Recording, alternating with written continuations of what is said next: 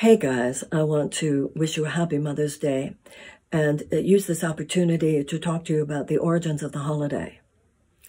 The original Mother's Day proclamation was written by Julia Ward Howe, who also wrote the Battle Hymn of the Republic, and she was a major abolitionist and women's suffrage. And this is how the whole thing started. Women who had lost sons fighting in the Civil War for the North got together with women who had lost sons dying in the Civil War for the South.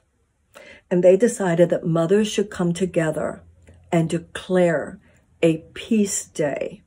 They said, and wow, is this meaningful today, that the great questions of war and peace should not be decided by what they called irrelevant agencies. And so later, this was in 1870, Mother's Day actually became a national holiday when President Woodrow Wilson in 1907 turned it into a day that he called public expression of our love and reverence for all mothers. But that's not the way it started. And so you can see how it became, how it devolved into this consumer holiday where, at least when we're not in quarantine, we take our mothers to lunch and we buy flowers for our mothers. Something much grittier and more fierce was intended. And so I want to take this opportunity to read to you, you can see it on the internet, of course, the original Mother's Day proclamation written by Julia Ward Howe in 1870. Arise, all women who have hearts, whether your baptism be that of water or of tears.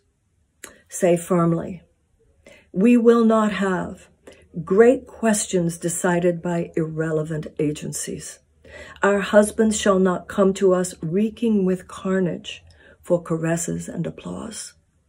Our sons shall not be taken from us to unlearn all that we have been able to teach them of charity, mercy, and patience. We, women of one country, will be too tender of those of another country to allow our sons to be trained to injure theirs. From the bosom of the devastated earth, a voice goes up with our own. It says, disarm, disarm. The sword is not the balance of justice. Blood does not wipe out dishonor, nor violence indicate possession. As men have often forsaken the plow and the anvil at the summons of war, let women now leave all that may be left of home for a great and earnest day of council. Let them meet first as women to bewail and commemorate the dead. Let them then solemnly take counsel with each other as to the means whereby the great human family can live in peace, each learning after his own time the sacred impress, not of Caesar, but of God. In the name of womanhood and of humanity, I earnestly ask that a general Congress of Women, without limit of nationality, may be appointed and held at some place deemed most convenient and at the earliest period consistent with its objects, to promote the alliance of the different nationalities, the amicable settlement of international questions, the great and general interests of peace." Unquote. I think we should resurrect the original meaning of Mother's Day. And I want to remember particularly today women who have lost their children, and particularly women who have lost their children in war. I have seen efforts, international efforts, Palestinian and Israeli women and others, where women from two sides of a conflict will come together in the names of their fallen children and seek to find a peace that lies apparently beyond the ability of what Julia Ward Howe called ultimately irrelevant agencies. In every advanced species that survives and thrives, a common characteristic is the fierce behavior of the adult female of that species when she senses a threat to her cubs. You see this with the mama tiger and bear. You see this with the lion. And yet, on this planet, we have 1 billion people living on $1.25 and less a day. That includes tens of thousands who starve, including 12,000 children who starve every day. Here in this country, we have, even before the pandemic, 13 million children who went to school hungry every day. We have millions of American children who go to school in classrooms that don't even have the adequate school supplies with which to teach a child to read. And if a child cannot learn to read by the age of 8, the chances of high school graduation is drastically decreased, and the chances of incarceration is drastically increased. That's why they call it the cradle to prison pipeline. Where are we? Why is this happening? You know, I remember we all know the line from the Dalai Lama that if civilization is to make it, it will be because of an uprising of the American woman. Well, I always was a little uncomfortable by the fact that any man, even one as holy as that one, had to verify this. When do we expect this to happen? What is this later date? And I think that one of the things that the pandemic is showing us is we don't have time to wait. You know, mother, to me, is a place in the human psyche. It's not just women who have given birth. It's not just women who are adoptive mothers. It's not just women.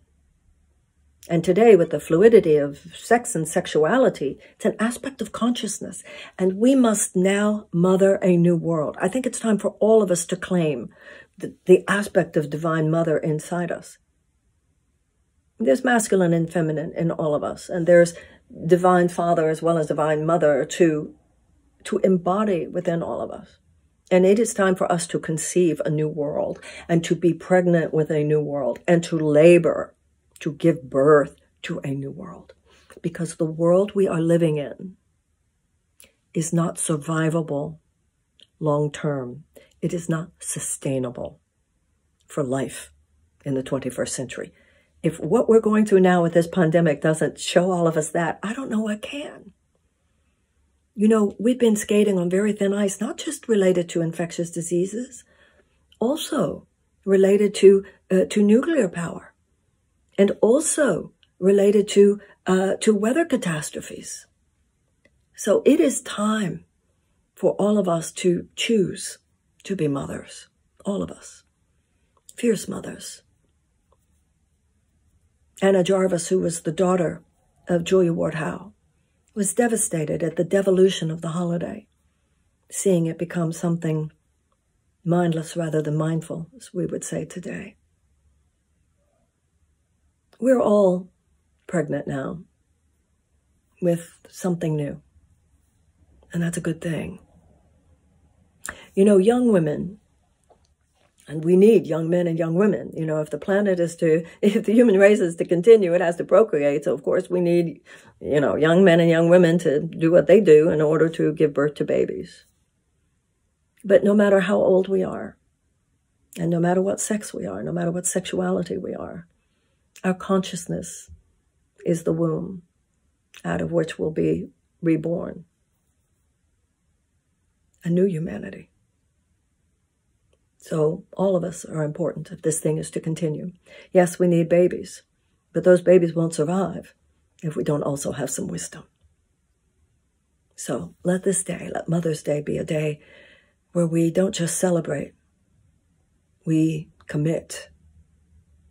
And we don't just celebrate mothers, we celebrate the wisdom of the mother who is within us all. Thank you. Have a beautiful day.